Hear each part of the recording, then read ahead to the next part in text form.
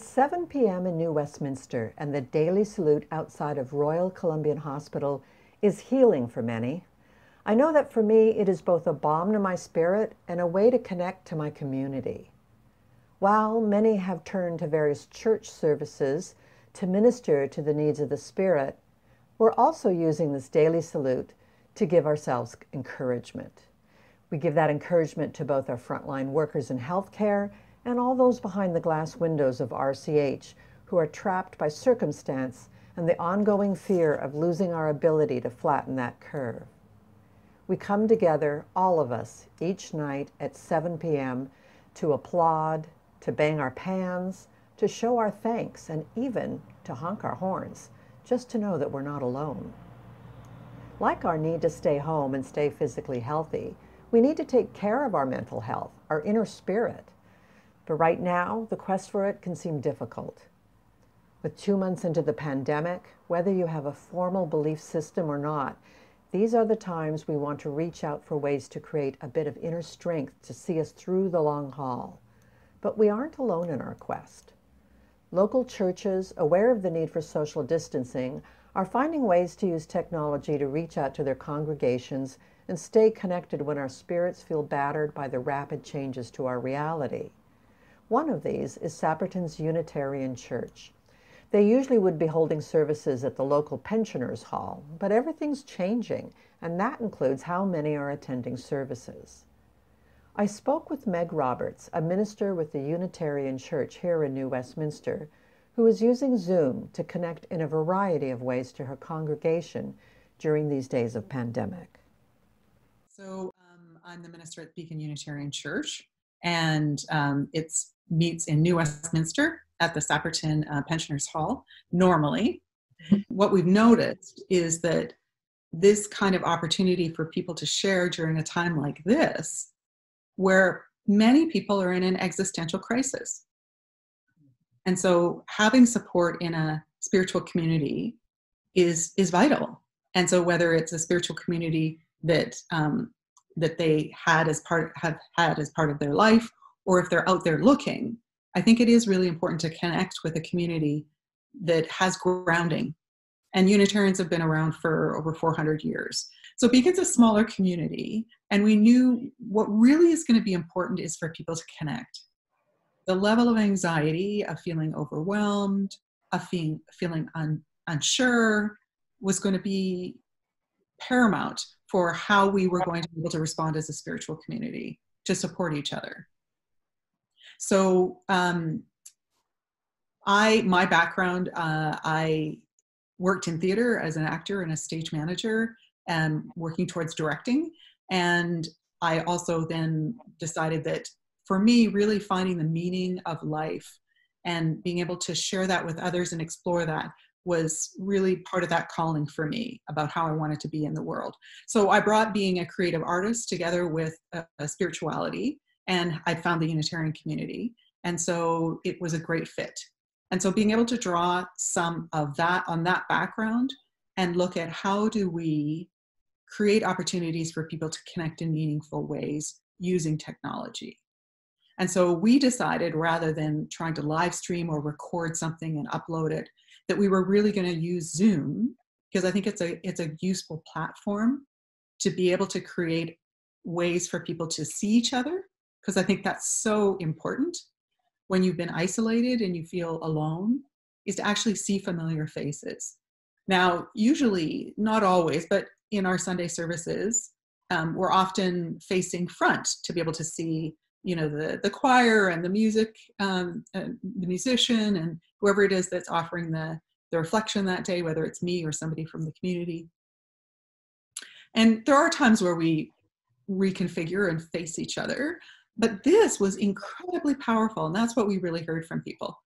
We had one Sunday where we didn't offer anything because we wanted to just regroup ourselves, and then we offered it the following Sunday. And the feedback we got was the importance of being able to see each other, the importance of being able to hear from each other. So part of the adaptation from going from a Sunday service in person to Zoom is recognizing that people's attention span is different. not only because it's technology, but also in a time of crisis. You know, our reptilian brains are the ones that are really hyperactive. And so we're less able to take in huge amounts of information.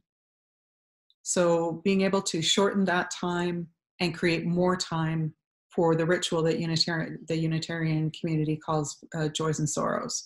And that's allowing people in the community to share a joy or a sorrow or a milestone and be received, be heard, kind of to be held in loving kindness and compassion.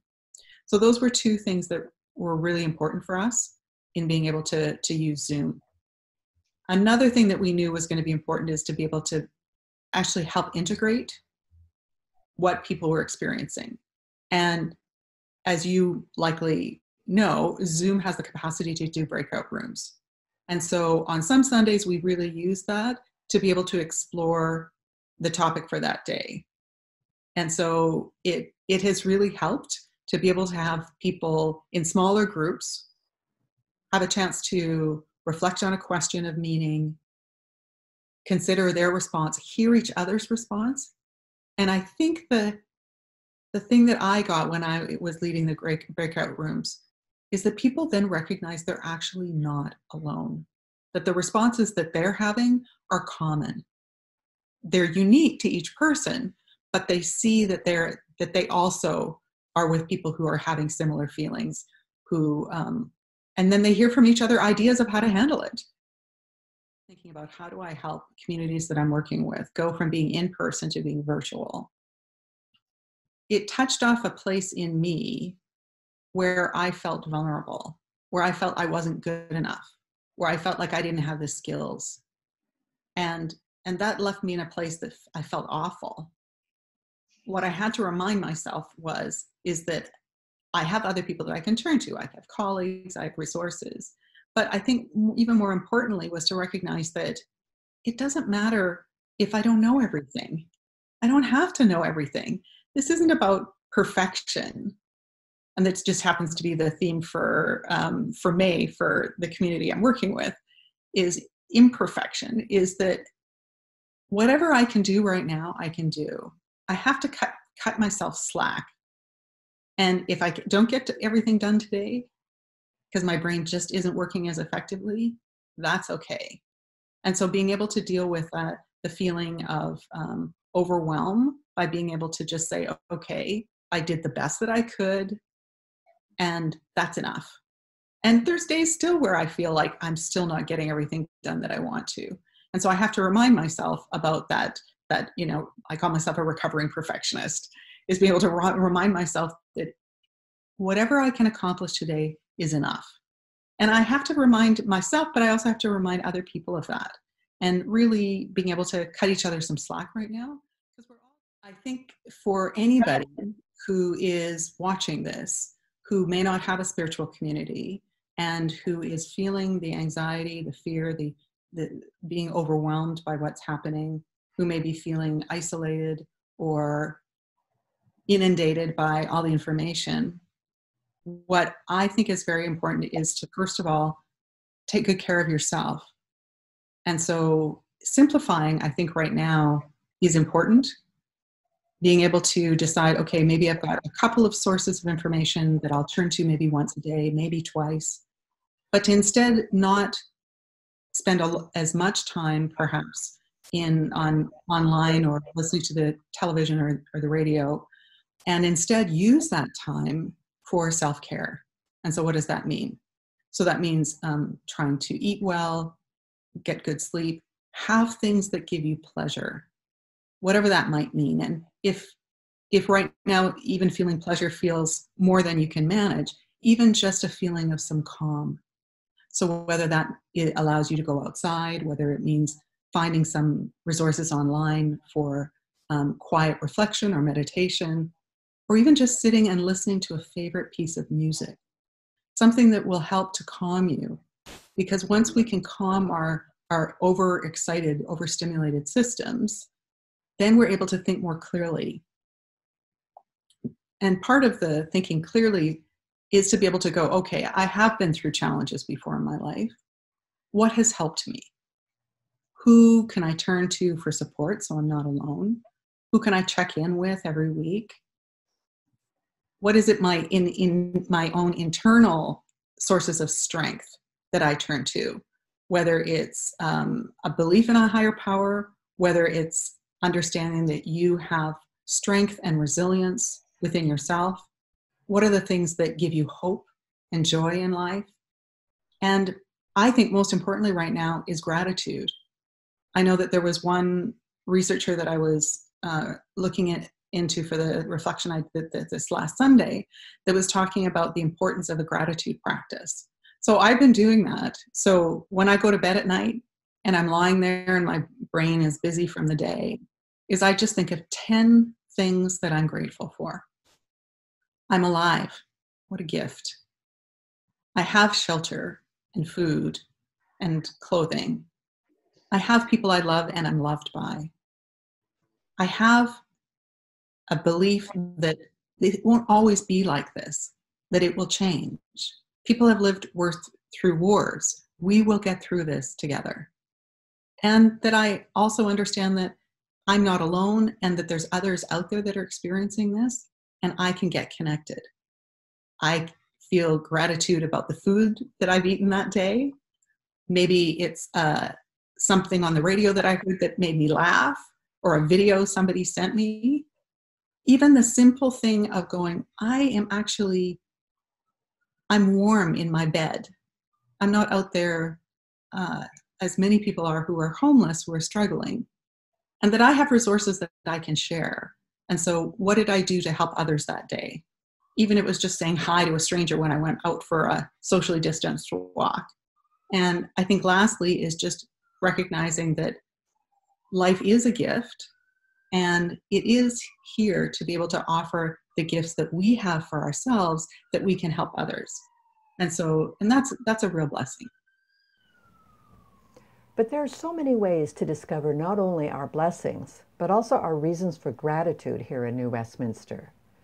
For myself and many of my friends, our proximity to nature, particularly our many forests, are a way to not only be grateful, but find a bit of peace in all this chaos and uncertainty. Sometimes it means taking the time to take a brisk walk or bike ride through the nearby Brunette River Trail. Other times it may mean venturing a bit further to one of our many urban park trails. Wherever I go, I find that the forest can give me that peaceful center I need so often in these unreal times. In fact, the Japanese have a name for it, forest bathing, and there are times when it is another wonderful way to find that inner spirit. A friend of mine, Suzanne, introduced me to this idea. We recently chatted about this as she rests on one of her daily hikes. Today, she's on Burnaby Mountain. North Road Trail leading up to Burnaby Mountain. The outdoors is my best friend. When I come and step out that door of my apartment and that fresh air hits me, I'm gone. Okay, I got a smile on my face. And I'm going along. Moving along, yes. Even if my knee was sore, I'll just go a slower pace. And so I just come up into this mountain. Usually it's the mountain that I explore and then hang out for an hour because of it gives me my best friend. It just gives me all these trees give you, they give off the compound that is healing. They give off their energy is healing.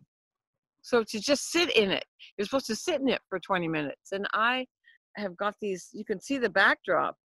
Yeah. I've got beautiful trees. Yeah. Back of me. It's quiet. It gives me yoga peace. And to me, they speak to me. I'm going to put one of the days or two of the days, maybe three. It depends. People will find this secret that I have found. The peace, the joy, the calm that's the trees bring and nature brings. That's what I'm hoping for.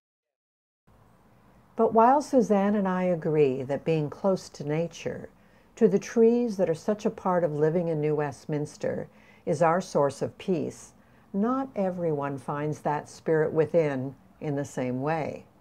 For many, the best way to find that inner spirit is by finding a way to sit still and focus within. But that can be harder to accomplish than you may think. That is where having a friend like Connie, who teaches beginners how to meditate, can come in handy. When we talked earlier, she gave me a few guidelines on how to connect again to that inner spirit we all carry. I thought I would share them here with you. I find that various mindfulness exercises are so valuable to me. How about I lead you and your viewers through a very short meditation practice that can be basically done any place, anytime. To do this, it's more effective if you close your eyes so that you're blocking out external stimuli as much as possible. Close your eyes. Take a nice, long, deep breath in. Let it out. Take another long, deep breath in. And as you breathe in, notice that your belly rises, your lungs fill up. Hold it for just a moment and let it out again. Take another long, cleansing, deep breath in and focus as you're breathing in that you're breathing in calm. Breathe out calm. Go back to normal breathing and focus, thinking the word calm as you breathe in and calm as you breathe out. And when you feel a little bit calmer, more relaxed, open your eyes up and become fully present once again. So where do you need to go to create your own sense of spirit within during these days of COVID? Sometimes for me, I can hear it in the most ordinary of sounds, such as when I listen to the whoosh of the skytrine when it goes by late at night. Perhaps for you it can be found in the green of the fields and trees that surround us in this, our rainforest refuge. Or perhaps we find it in community. New Westminster is lucky to have such a diverse community, and so we can find solace in that, whatever size our community may be, and however we define that community we share.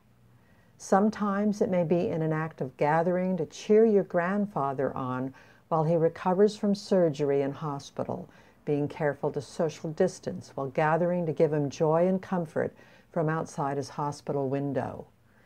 These acts can lift us up in times of sorrow, shed light into our darkness, and give us the peace we're all seeking in these days of uncertainty and doubt. For while COVID-19 may seem a constantly moving target with unwelcome surprises around every corner, one thing is certain. We all need to reach into that inner spirit that guides us all more than ever these days. But it is there, and it's waiting for each of us. So be calm, be kind to one another, and stay safe. We will meet again soon to give each other that needed hug of peace and security.